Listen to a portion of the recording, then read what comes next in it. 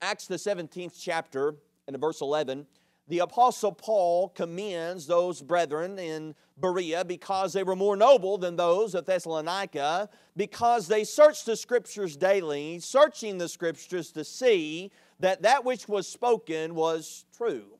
I would encourage you this morning to search the Scriptures, to open up your Bibles and to read the verses that we are going to read together. I do not want you to take my word for what God's Word says, but rather I want you to read that word yourself. And I want you to be able to come to an understanding and to a knowledge of the Scriptures that you can live your lives by this morning. A man was sitting next to a woman one night at one of those very fancy banquets.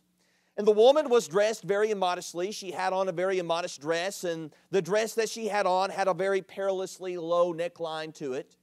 Now, the man did not act as if the woman was not dressed immodestly, but rather he decided that he was going to address it, but in his own way.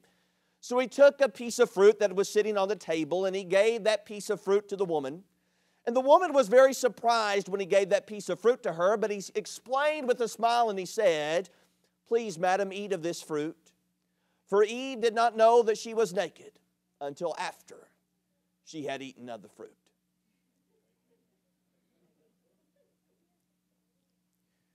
Compare those words in 1 Timothy chapter 2, beginning in verse 9, when the Bible says, "I desire therefore that the men pray everywhere, lifting up holy hands without wrath or doubting. And in like manner also I desire that the women adorn themselves in modest apparel, with shamefacedness and sobriety, not with braided hair or gold or pearls or costly array, but that which becometh women who profess godliness with good works."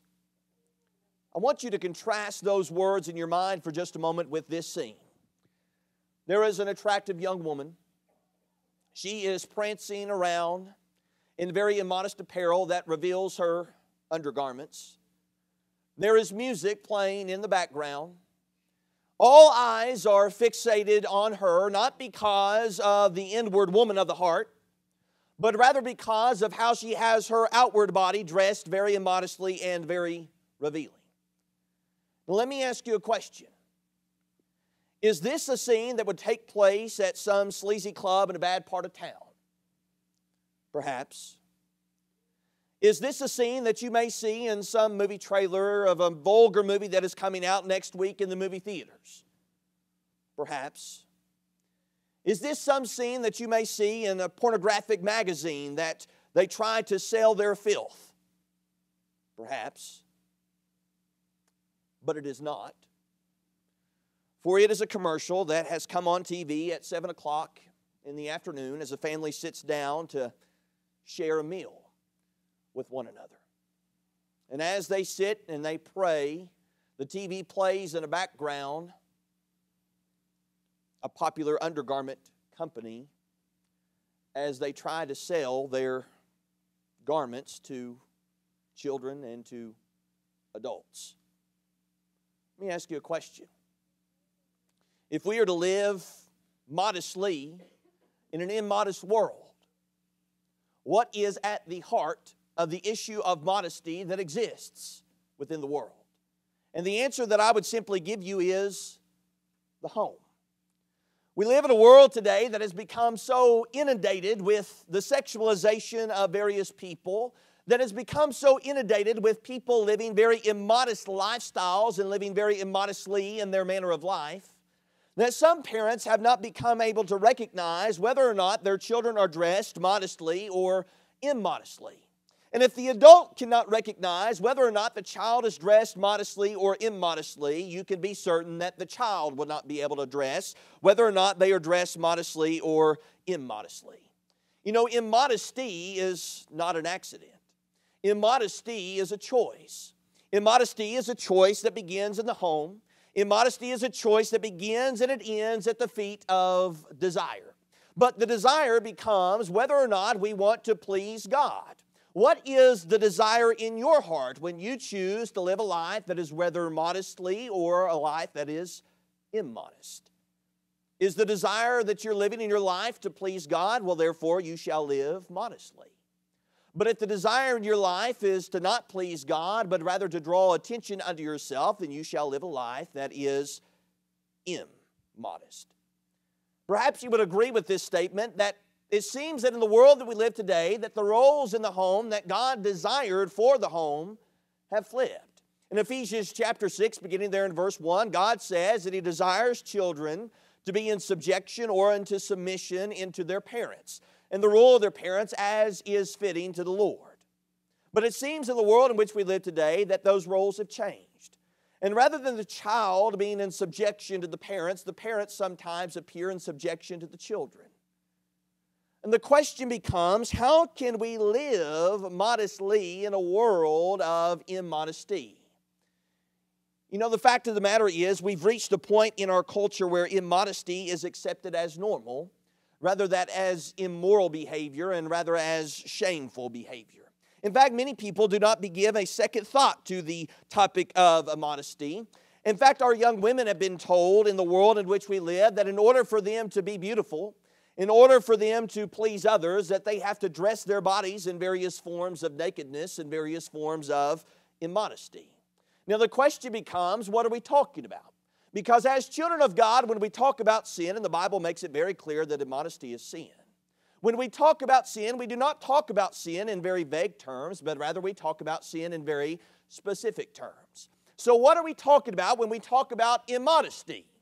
Well, we're talking about short shorts, we're talking about mini skirts, we're talking about short tops, we're talking about revealing leggings. We're talking about boys who are dressed in very short shorts and very immodest shorts. We're talking about boys who go about without a shirt on in mixed company. We're talking about girls who wear bikinis in mixed company. We're talking about various types of immodesty that have become accepted as normal in the culture in which we live, but they are far from normal, nor are they acceptable in the eyes of God according to the Word of God.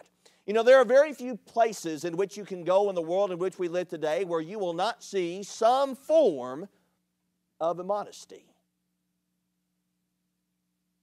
In fact, some have even said that it has entered into the church as a whole, perhaps even in the worship setting. Now, we need to understand there needs to be a greater effort to hearken. That is, to hear and to do what God says about modesty and what God's Word commands in regard to modesty, so that we can live modest lives in a world of immodesty.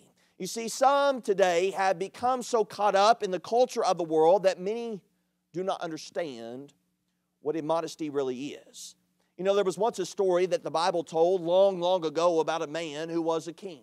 And this man, he was a faithful king, a man who was loved by God's people, a man who did what God told him to do. But one day, you know, he decided to stay back by himself.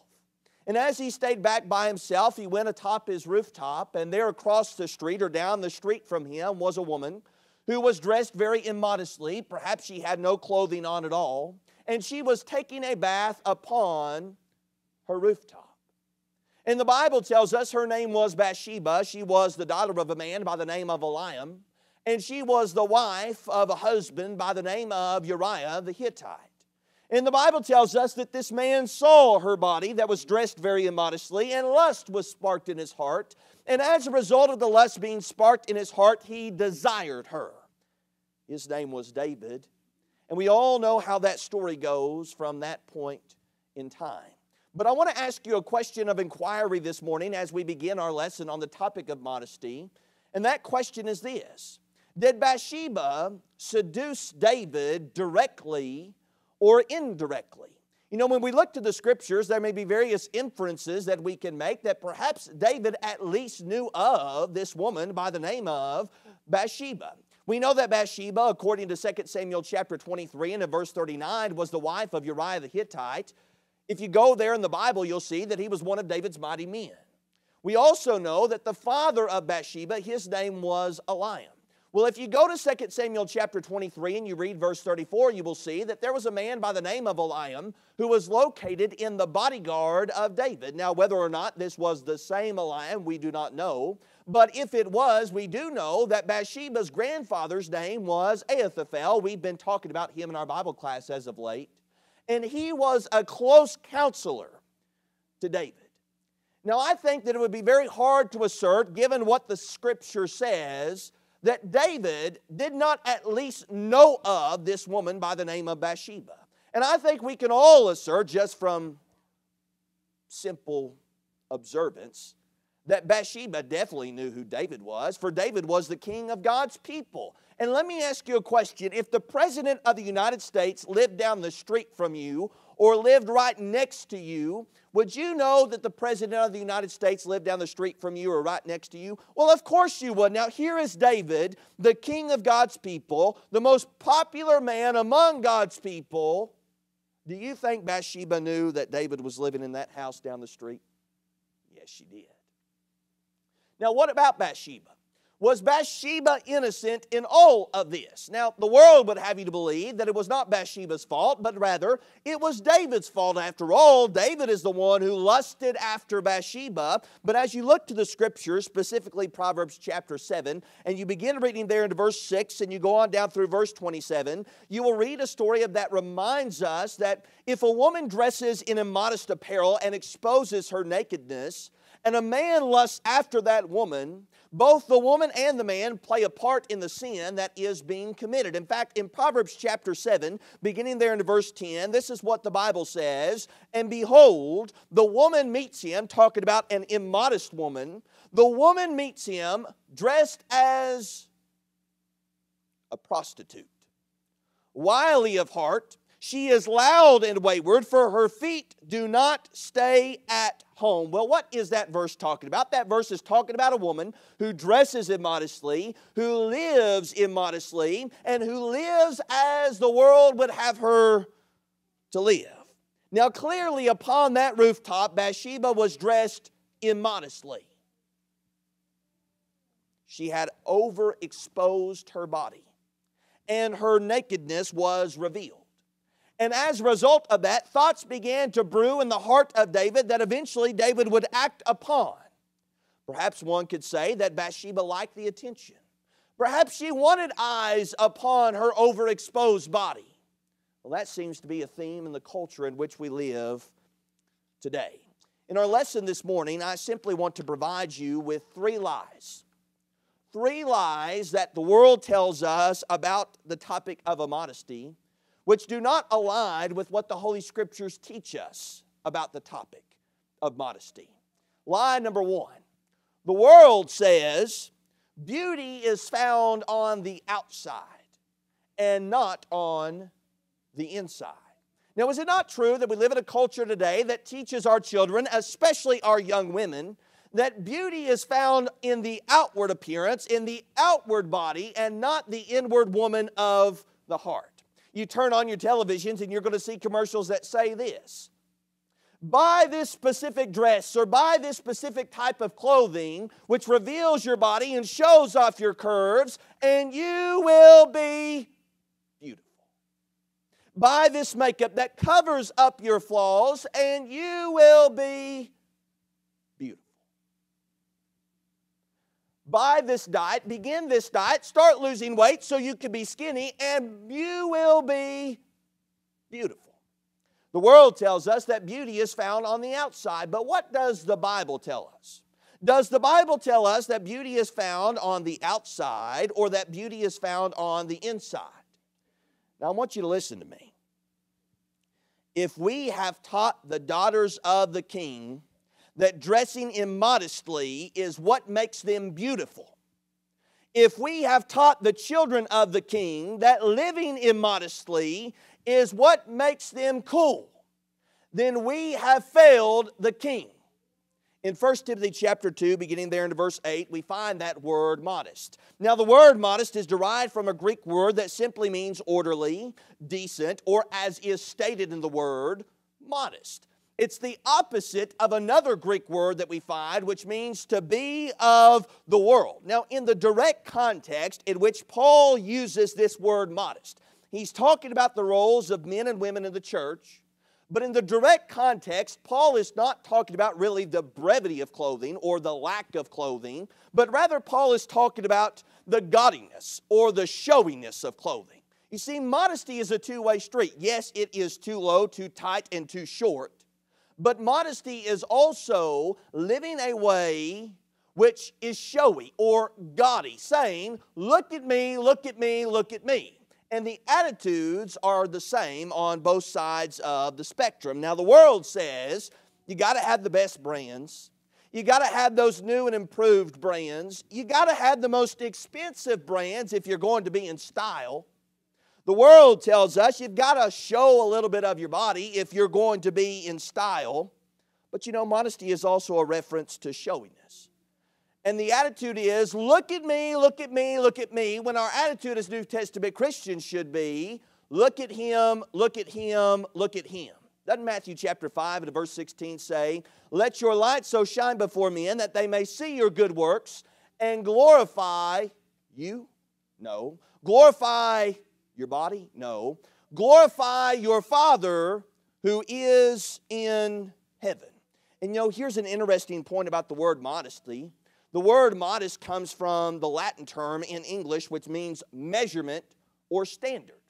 So in other words, are we being the measurement or the standard for how the world dresses, or is the world being the measurement or the standard for how we dress as New Testament Christians? Well, if we're to be of God, then we need to be the measurement or the standard for God, not of the world.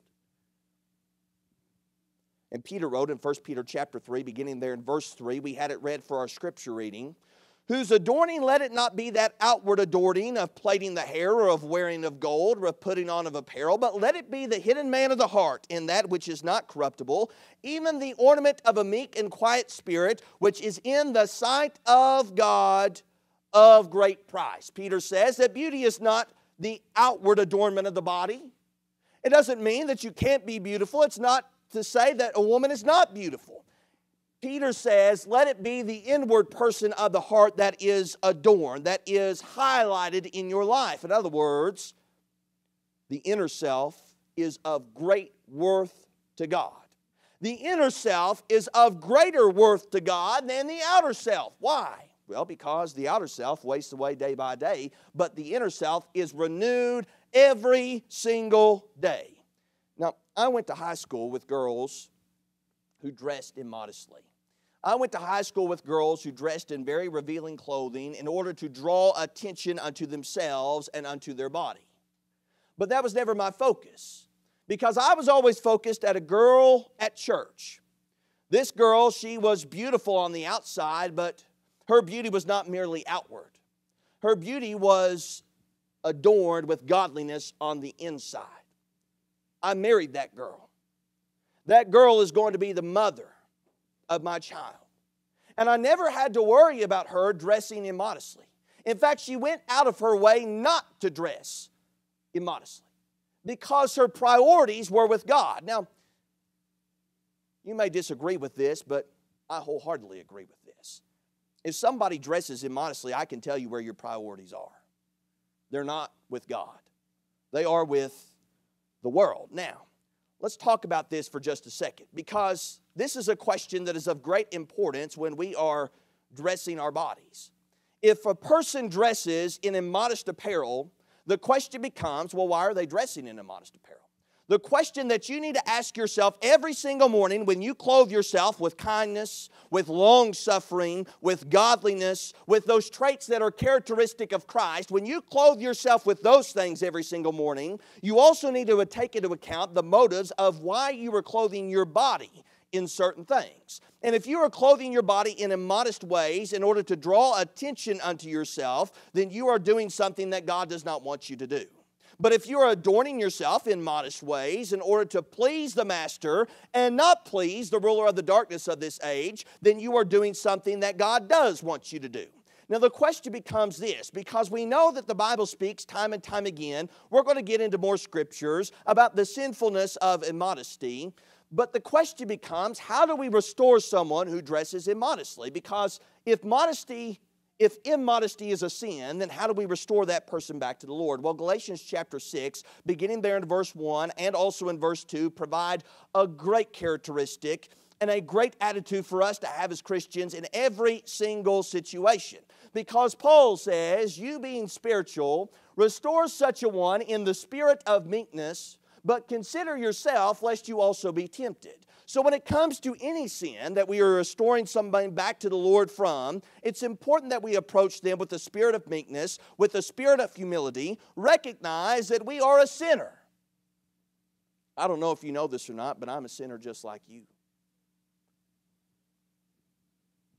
You know, it's been said that a sermon cannot affect the lives of the hearers unless it first affects the life of the preacher. I agree with that. I'm a sinner just like you. I'm not saying that I'm perfect. I'm just simply saying that we have to hold each other accountable to the standard of God. Because if we as Christians don't hold each other to the accountable to the standard that God has provided us, the world certainly is not. And therefore, if we are going to be of God, I need other godly people holding me accountable to the standard that God has set forth for me to live by as a New Testament Christian. Line number 2. The world says that immodesty is the new and improved trend. Now, Miranda and I were walking through the mall the other day, and we were looking at all these showcases that were located on the outside of the stores. And they always had those outfits that are showcased in those glass boxes because they're wanting to draw your attention to them so that you will buy them. And I'll be honest with you, I don't know if I found one single outfit in those showcases on the outside of those stores in the mall that the Bible, not myself, that the Bible would consider something that would be modest apparel. It kind of reminds you of that story that we sometimes read, that story about the emperor's new clothes. It was written by a man by the name of Hans Christian Andersen. This man wrote a story about an emperor that was so obsessed with clothing and fine fabric that he was willing to do whatever it took for him to have the finest clothing in the land. Well, one day, some people came to him and they say, "We've got the perfect garment for you. It is absolutely perfect for you. No one else has it. You can be the first to have it. And only those who see true beauty can see this garment." Well, what was the problem in that story? Well, the problem was there was no garment at all. And so the Bible tells us that we are to adorn our bodies in godly ways. But in that story, we find a quote. And the quote comes from a child that notices this emperor and his clothing. And the quote says this.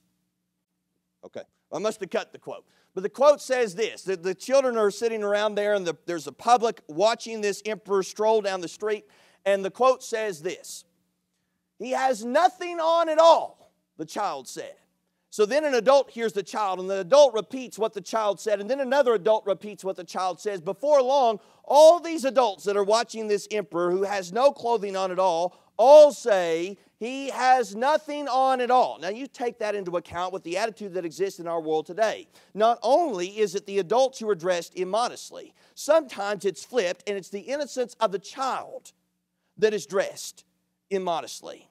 Now Peter was considered in an immodest dress in John 21st chapter. In fact, the question that we need to ask is this. When the Bible speaks of nakedness, does the Bible always speak of somebody who is completely nude, who has no clothing on at all? Or does the Bible also speak of somebody who's dressed in an immodest dress? Well, in John the 21st chapter, we see the Apostle Peter. He's fishing, and as he's fishing, the voice of the Lord comes from the shore. And the voice of the Lord comes from the shore, and they say, "It's Jesus who's speaking. It's Jesus. It's the Lord." So Peter, he has on his undergarments, the Bible says. He had taken off his outer garments. Well, as soon as Peter finds out that it's the Lord, what's he do? Well, the Bible says he goes and he finds his outer garments and he puts them back on. Now, let me ask you a question. Why? I mean, after all, Peter had a little bit of clothing on. Why would he go and get his outer garments and put those on? Well, the Bible says, "For he was naked."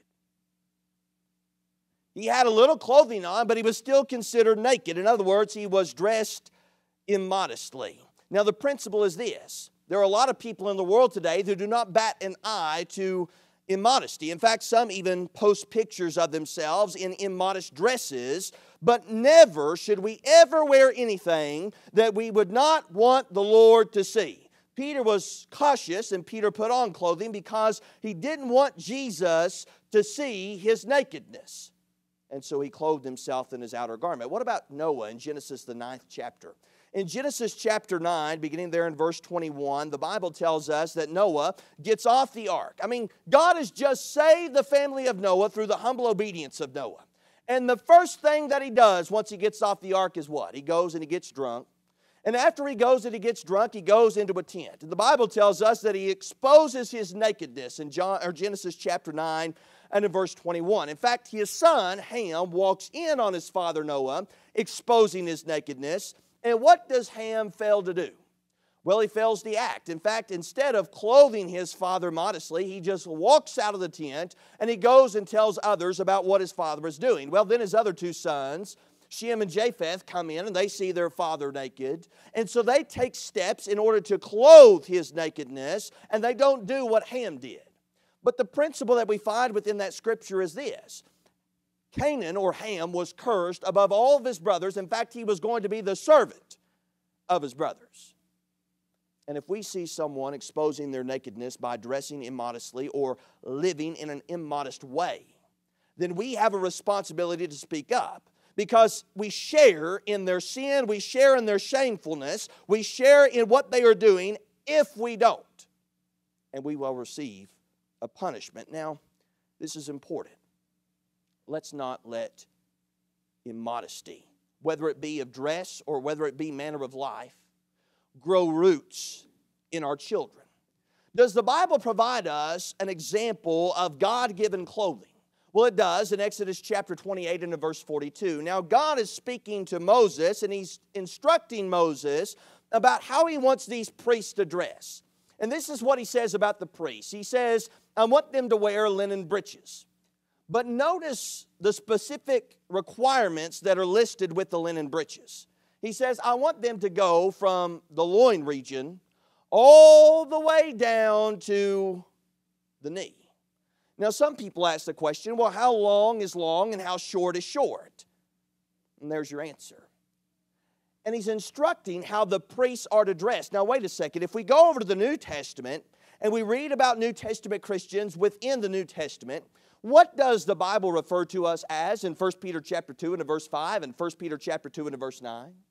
Well, it refers to us as a royal priesthood, a holy nation, that we are priests that have been called out of darkness into His marvelous light. But you know, some people in the world, they dress as if they have not been called out of darkness, but rather are living in darkness. And what about Genesis chapter 3, beginning there in verse 7? We talked about this example last Sunday evening, but in Genesis chapter 3, beginning in verse 7, we see that Eve eats of the apple and so does Adam. They finally recognize that they're naked. And the Bible tells us in verse 7 that they make for themselves tunics. They make for themselves loincloths, the Bible tells us. And those loincloths, the word for that simple piece of clothing meant a piece of clothing that only covered the loin region. We would consider that as immodest, at least some people would today. But they dress themselves in an immodest way. Well, go on down to verse 10, the Bible tells us that the Lord comes walking through the garden in the cool of the day. And as He's walking through the garden in the cool of the day, the Bible tells us that He calls out to Adam. And Adam says, I hid. Why? I hid because I was naked. Now, wait a second. He had on loincloths. He wasn't naked. He wasn't completely nude. Yet Adam said, I was naked. You go on down to verse 21, the Bible tells us that God clothed them in tunics. Now, the word tunic simply means a garment that covers the shoulder all the way down to the knees. In fact, it's the same word that's used to describe Joseph's coat of many colors. It was a garment, an overcoat that covered all the way down, and God dressed them in a modest fashion. Now, this is important.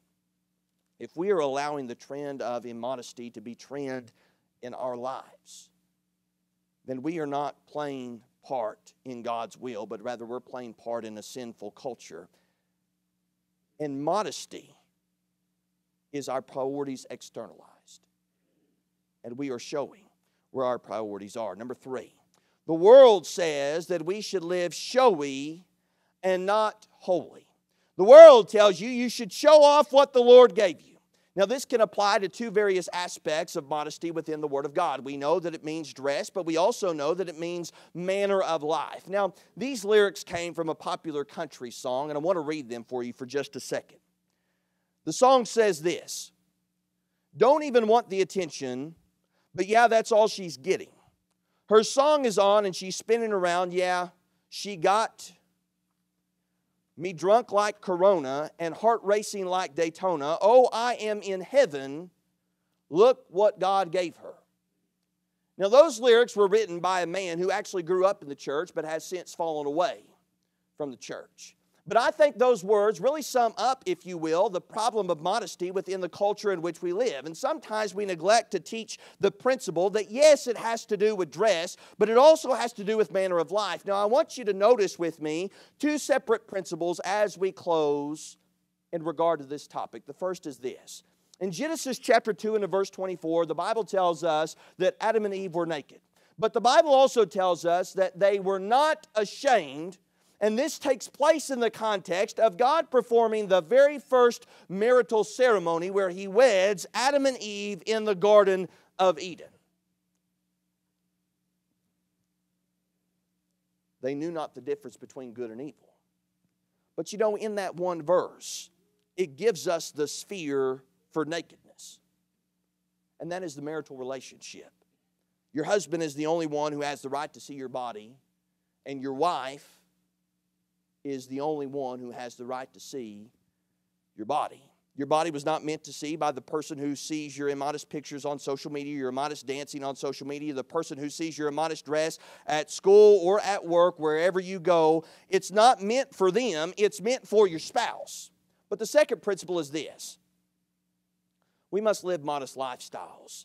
How can we live modestly in an immodest world? Well, we've got to begin with godliness. Now, in 1 Timothy chapter 2, beginning there in verses 9 and 10, the Bible tells us that Paul calls out modesty. In other words, the gaudiness or the showiness of clothing. It appears that these brethren in this worship service were making this into a fashion show. And he says, this is not what we're trying to do. He says we are to live modest lives. Now, it's not saying that braided hair or gold or pearls or any of those things are sinful, just as Peter is not saying in 1 Peter chapter 3 and in verses 3 through 4 that the adorning of the outward body in clothing is sinful. Clearly, we're supposed to wear clothing. But what he is saying is this: the moment that the outward adorning becomes more important than the inward adorning, then we have crossed that line. In Matthew chapter 11, Jesus talks about John the Baptizer. John the Baptizer is sent to him and he says, "Are you the Christ, or do we look for someone else?" And Jesus responds there in verse 7 and he says, "What did you expect to see with John the Baptizer? Did you expect to see soft clothing such as you would find in the king's house?" Why would he say something like that? Well, if you go over to Matthew chapter 3 and verse 4, the Bible tells us that John wore camel's hair, which was the fabric of the common man, that John wore a big black belt around his waist, and that he also ate locusts and honey. This man was the embodiment of a common man. He was the embodiment of a man who lived a modest lifestyle, and so was our Savior. Here is a king that is born in a manger, literally a feeding trough, a king who literally grew up and was poor. Jesus would say that birds have their nests, but sometimes the Son of Man doesn't even have a place to rest His head. It's not saying that we should live in poverty, but it's simply saying that we should live as our Savior lived. And that is, we should live modestly. Now I want to close with this. You know, the story of David and Bathsheba show us the progressive steps that can take hold in the heart of an individual toward sin that are brought about by immodesty. And it also shows us the greater problem. That lust is a temptation, not only for men, that lust is also a temptation for a woman. And sometimes we fail. That includes elders in the Lord's church, deacons, preachers, Sunday school teachers.